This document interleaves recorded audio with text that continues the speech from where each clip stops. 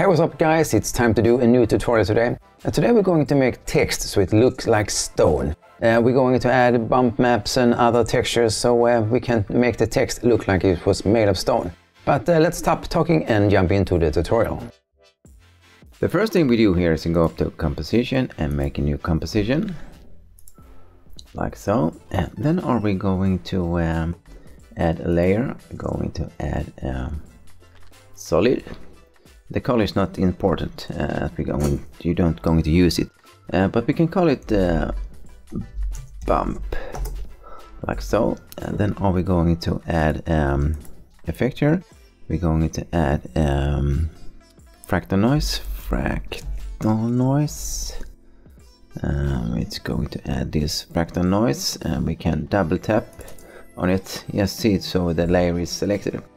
Let's see here, we're going to, now the 100, we're going to add the contrast. The contrast, we're going to bump it up to around 400, like so. And the brightness going to be down around 75. Then we're going to transfer. We get the scale, going to bring it down to around 19, it can be fine. Let's see, so. Then can we disable this layer, as we're only going to use it as a bump map later on. Then can we press this icon here, so we can see the transparency, as we're going to add a text here that is black, so we can see it. Characters, and we're going to use this font here, but you can choose any font you like. So we go to the text tool and type stone. Then can we align this? Let's see here. Align so. Then are we going to add some effects here? We're going to add a layer style. The first we're going to add is bevel and bows. And we open up bevel and bows. And we can change the size to 10. And then are we going to change this to chisel hard, so we get a more hard edge here. Then we're going to go down, and we can increase the opacity to 100 on both, and we can set black to a more grayish, like so. I think that's fine. Like so. Then are we going to add another layer style. We're going to add a drop shadow. And then we can open the drop shadow. And we are going to say this, the distance. We're going to drag it out like so. Around there. And the spread to 120. And the size like so. I think that looks good, so we can close that. Now are we going to add some effects here. So see, to the layer is selected, and we're going to add some fractal noise here too, and we have that selected there, so we're going to add some fractal noise. And here are we going to set the opacity to around 55 is good, like so.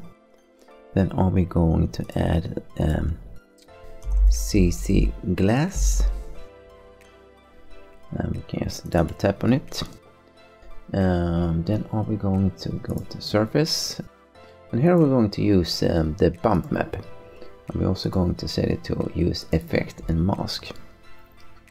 And we're going to set the softness to 0, and we can bump this up a little bit, and we can lower this to around 13, I think. I think that's maybe a little bit. It looks fine there. So, and then we're going to the shading. We can set this up a little bit. We can set this up to all the way to 100, like so. And then are we going to add a tint. So we're going to set tint and double tap to add it. And we are going to set the grayscale here.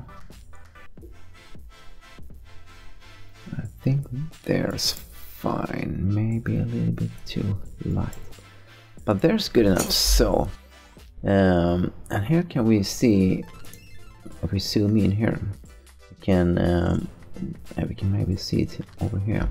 You can see that there is some scattering. The CC glass effect make the text get a little bit scattered, but you can fix this.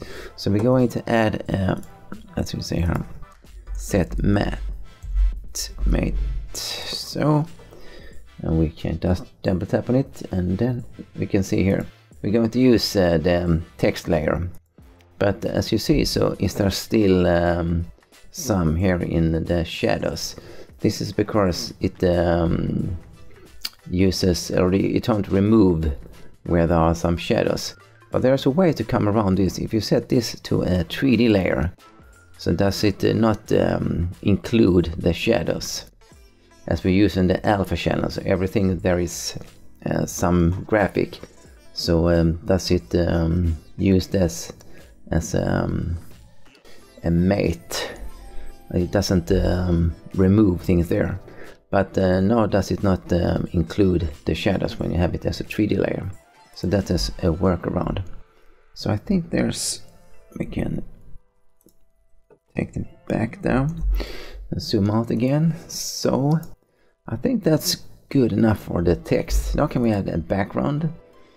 You can take any background you like, but I'm going to use this one over here. And I can add a link to this background if you like to use it. Then we have to transform this. We can get fit the comp with, like so. Then we're going to add some effects here. We need to have curves layer. And double tap to add it, but see to the layer is selected, like so. And we can lower this to get it a little bit darker, like so. Then are we going to add another effect? We're going to add vignette, like so. And we can increase this to around so. Maybe crank this up to around, I think around 70, like so. I think that looks quite good there. We only need to change the color a bit. We're going to add a hue and saturation, and we can colorize it, and then we change the color to a little bit more brown, like so. I think that looks quite good.